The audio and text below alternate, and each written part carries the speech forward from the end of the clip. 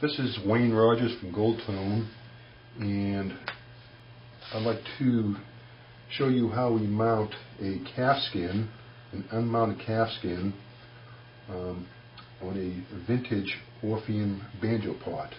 And if you watch the tape carefully and follow the instructions, it's not really that much of a task.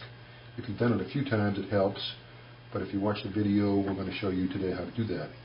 The first thing I've done is I've got the old head. This happens to be an old Rogers head, and I've taken a razor blade and actually scored around the entire head to release the stretcher band, which we're going to reuse on this Orpheum.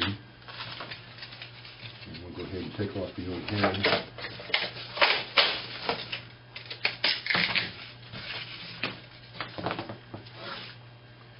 And under that calfskin, once you use a razor blade, you find a brass ring. Now, if you don't have the brass ring, you can use another type of ring, which on the second video we'll show you later. So that's coming out pretty nicely right there. And then I see they've put some sort of backing tape on here. We're going to go ahead and take that off.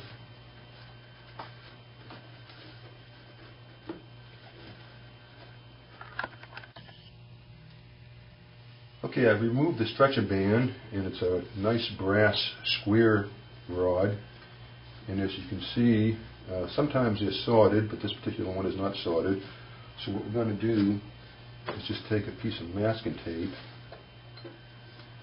and mask that together so it forms one round ring.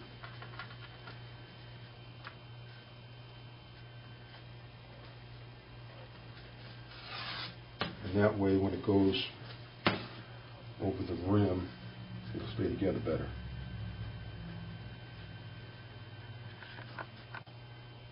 Okay, we've completely disassembled the pot from the neck, and what I'm going to do now is remove the majority of the hooks, and just leaving 4 of the hooks on there.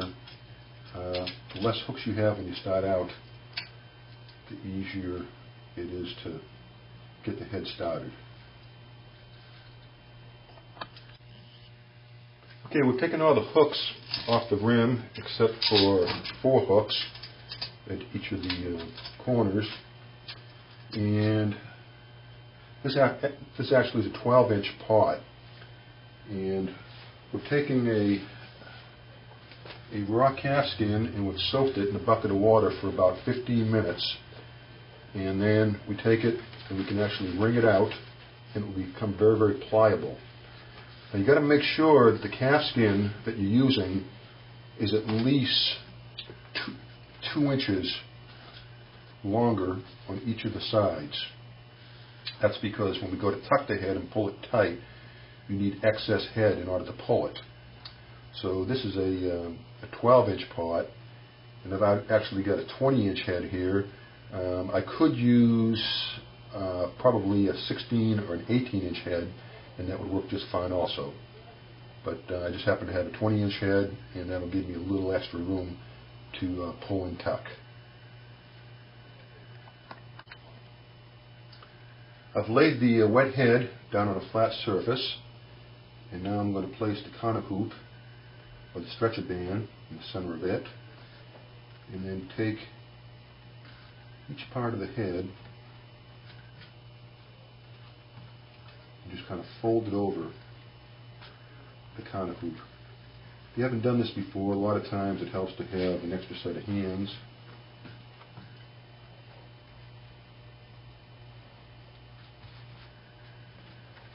And right now, you just kind of want to get just a basic tuck. As you can see, it's kind of springing back, but that's okay. And that's how we first get started.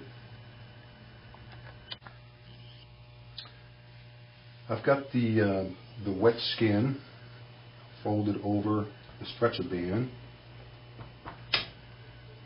Now I'm going to take the rim, turn it over, center it the best I can on the counter hoop, and then I'll take, this is what they refer to as tucking the head. I'm going to pull the pliable head so the stretcher band is actually on the outside of the rim. I'm pulling the head in, trying to get some of the wrinkles out of it. And that looks pretty good right there.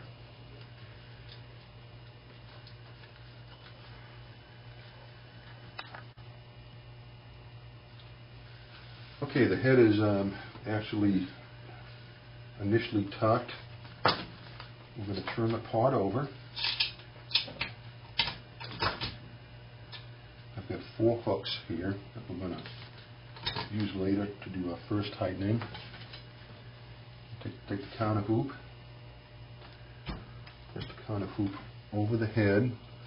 Want to make sure that we put the counter hoop in the right position. As you can see in this counter hoop right here, the solder joint is down at the back end, so we're going to line it up with the tailpiece, so the tailpiece will cover that solder joint.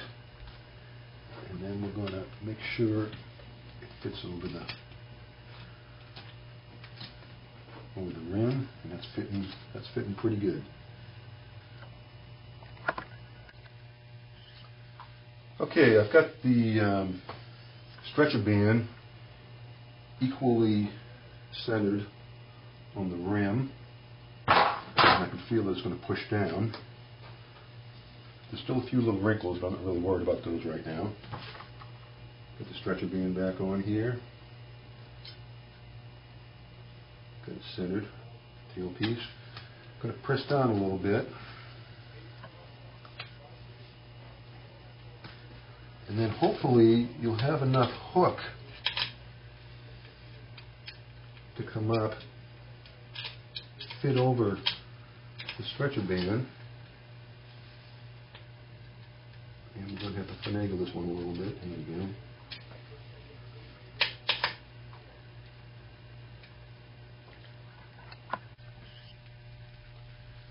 Okay, I've got the one bracket on, so I'm going to go on the other side, place a bracket through the bracket.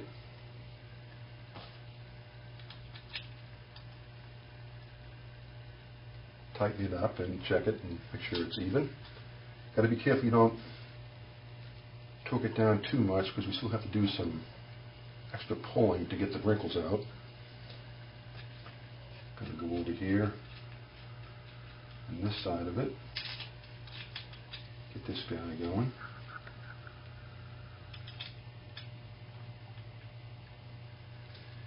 And then to the opposite end, we'll get this guy.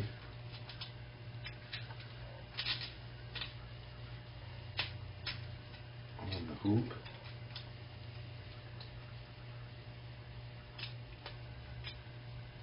Give a little pressure.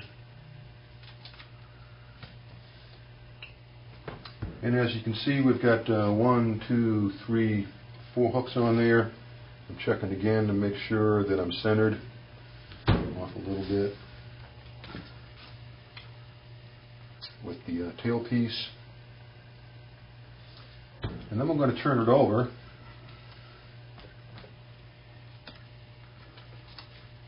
And we're going to do the pulling part of the operation. And this is where you pull the wrinkles out. You want to take it and just give it a good strong grab around the entire interior of the part. I'm going to look up here and I see I got a little wrinkle going on there, so that part's got to be pulled. I'm going to pull that here with a pair of pliers.